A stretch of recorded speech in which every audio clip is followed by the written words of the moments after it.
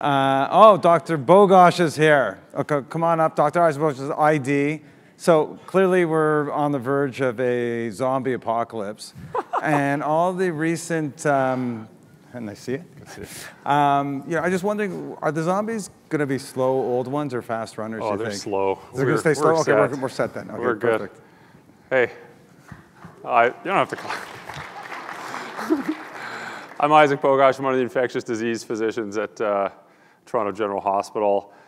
I was listening from back there about the nose reductions in the emergency department, and I was one of those nose reductions in the emergency department when I got an elbow on the outdoor ice a couple of years ago. And as you can see, it's amazing. They did a wonderful job. Wow. Anyways, let's talk about ID and the ED.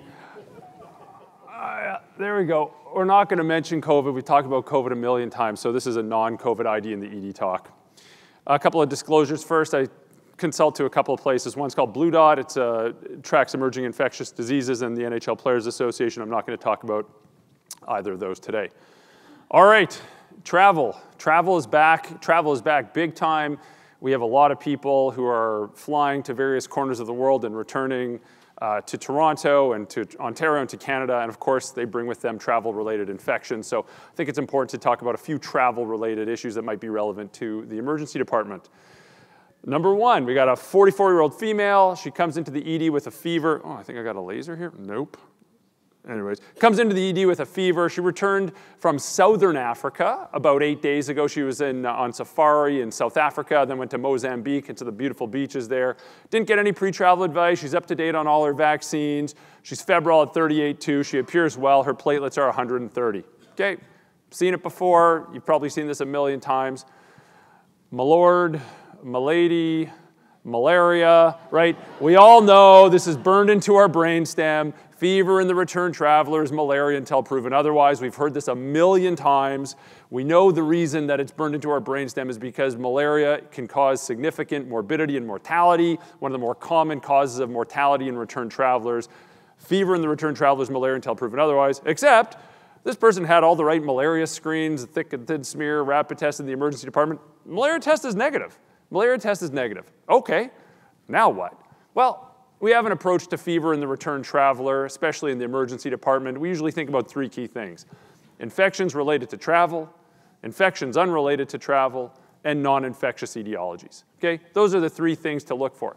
And if you look at the infections related to travel, some of this looks like just this esoteric crap that you'll never ever see in your life. You know, dengue, that's pretty common.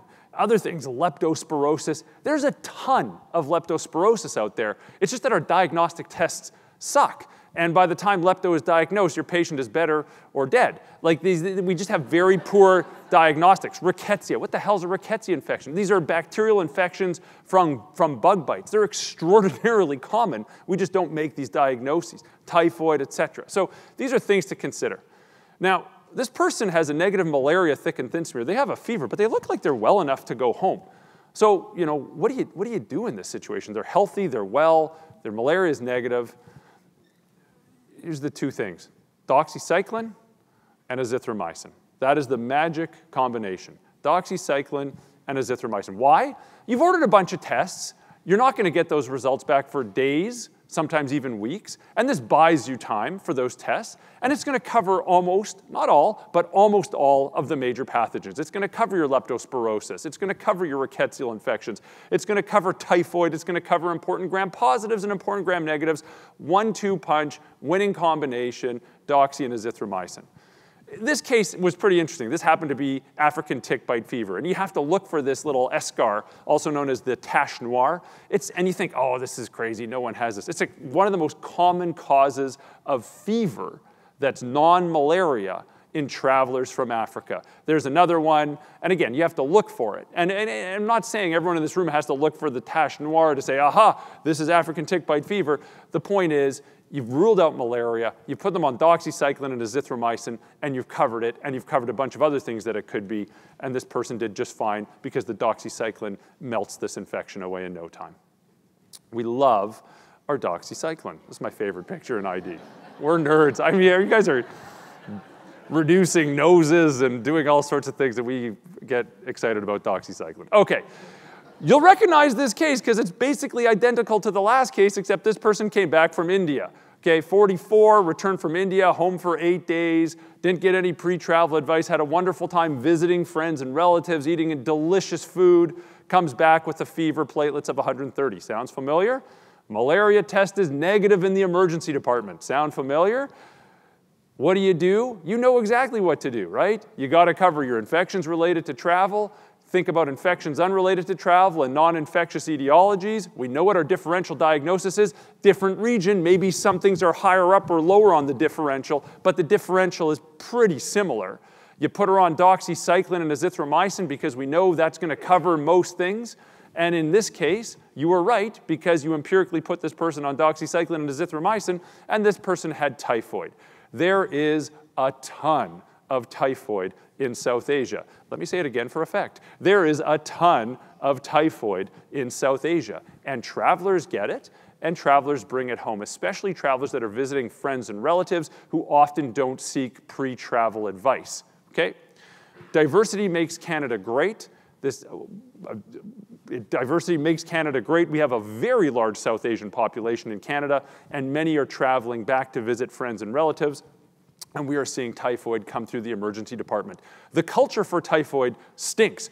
I mean, it's only about 60 to 70% sensitive. So a febrile patient where you've ruled out malaria in the emergency department, you know, you put them on your doxycycline and azithromycin, you're covering typhoid as well. Brilliant. You've solved that issue. The cultures may or may not come back positive, but you've solved this issue. There's your azithromycin. You've heard of Typhoid Mary. Have you ever heard of Typhoid Gary? This is real. This guy's on SoundCloud, and I don't think I enjoy his music particularly, but if you're interested, that person exists. Okay, last one. Exact same story, except coming back from Southeast Asia. Okay, returned 8 days ago, no pre-travel advice, had a wonderful time on the beaches of Thailand and then in Laos. Malaria is negative, but you know what to do. You put this person on doxycycline and azithromycin. It's going to cover everything, or almost everything. You've got it covered. Doxy and azithro, you're in good shape. This one, of course, is not a bacterial infection. This person has dengue. The doxy and azithro aren't going to do anything, but you don't know that in the emergency department. You don't know that in the fog of war. You just know that it could be a bunch of other bacterial things, and it's totally acceptable to put someone on doxy and azithro empirically, even though this ended up being dengue.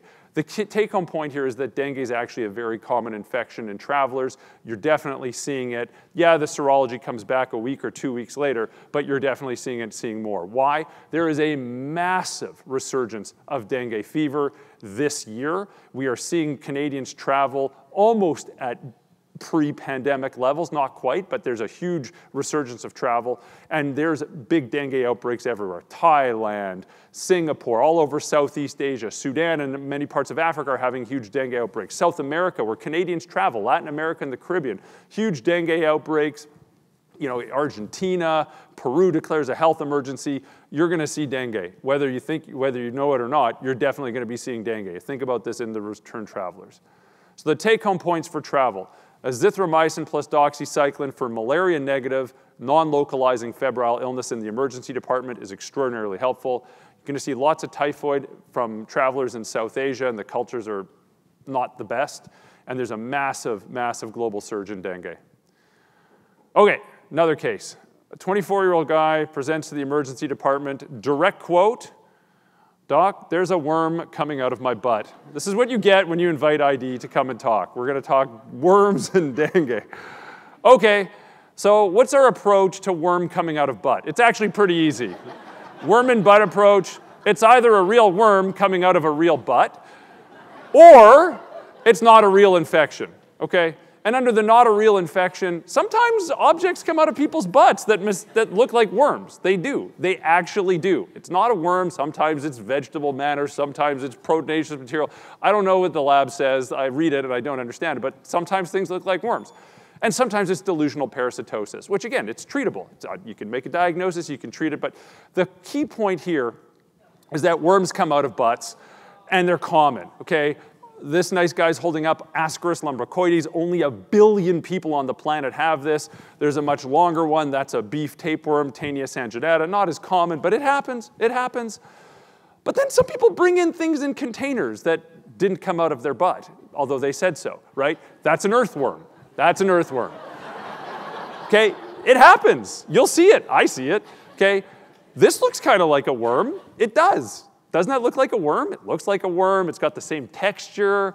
That's a bean sprout, okay? But it comes out of the butt. So the key here and the take-home point for worms coming out of the butt is that you've got the gift of time, okay? Even if it's a real worm, these are rarely emergencies, and you've got to send that worm or whatever it is to public health. You absolutely have to. The reason is every single thing that happens after that depends on what came out of the butt. If it's a real worm, it's important to know what kind of worm because different worms have different treatments. If it's not a real worm, it's important to note that because we can counsel people that they should chew their bean sprouts or that maybe they have delusional parasitosis, which is a completely different follow-up, okay? The key, though, is that even if you say, I know what this is, and I'm going to treat it, and here's some, whatever, mebendazole or something in the emergency department, polyparasitism is the rule, not the exception. If you have a worm, chances are you have risk factors for other worms and other parasites, and those need to be identified and treated. So even though you might be treating a worm, you got to look for other worms. That's mean. So just send them off, and you've got the gift of time, right? We'll see them in a week or 2 weeks or 3 weeks down the line. We're happy to see these cases. Send them our way. Also, you know, Canada, we don't have access to all the right drugs, believe it or not. These are the most commonly used drugs on the planet, but I have to beg the Canadian government to get an albendazole tablet, which, you know, we give out like Halloween candy in other parts of the world. So sometimes it's important just to send them off to see us, and we'll happily see your worms. Okay, skin infections. This slide is very purposeful. We show a lot of slides about skin infections. It's important to have multiple skin tones that are representative of the diversity of Canada. I'm trying very hard to ensure that we're inclusive in our talks, and I've done my best for this talk. Some of these slides you might, if you were here last year, you might recognize. I think it's important, just give me 30 seconds to highlight a few things that we chatted about last year. Skin infections are relatively easy. You think of them as purulent or non-purulent, okay? Is there pus? Yes or no. If it's non-purulent, it's strep. If it's purulent, it's staph. And if it's staph, it's either MSSA or MRSA. It really is that easy. If you think about it like that, you're going to be right 95% of the time, okay? And it's easy to treat. Strep, non-purulent, use penicillin or cephalexin. Staph, squeeze the pus out. Give them Septra or doxycycline because you're not sure that those will cover MRSA and MSSA as well. It really is that easy. It really is that easy. The problem is penicillin or cephalexin are 4 times a day drug. Who the hell takes a drug with any adherence 4 times a day for 5 days? No one. We know the adherence is terrible. There's better drugs for strep and for MSSA, and that better drug is a drug called cefadroxil, and you can give that drug 1 gram a day. It works just fine, 1 gram a day. You can give it 500 milligrams twice a day, and people will actually adhere to it.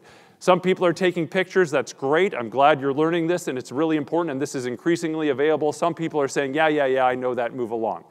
So cefadroxil is a wonderful drug for non-purulent cellulitis.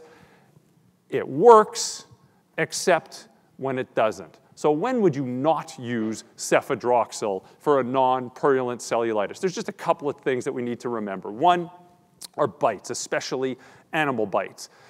Different animals have different flora, different bacterial flora in the mouth. Pasteurella, you might remember your horror days from medical school, you associate that with cats, but believe it or not, about 50% of dogs have Pasteurella in their mouth as well. Cefadroxil or cephalexin, it's not going to work. You need amoxiclav or a fluoroquinolone for bites, okay?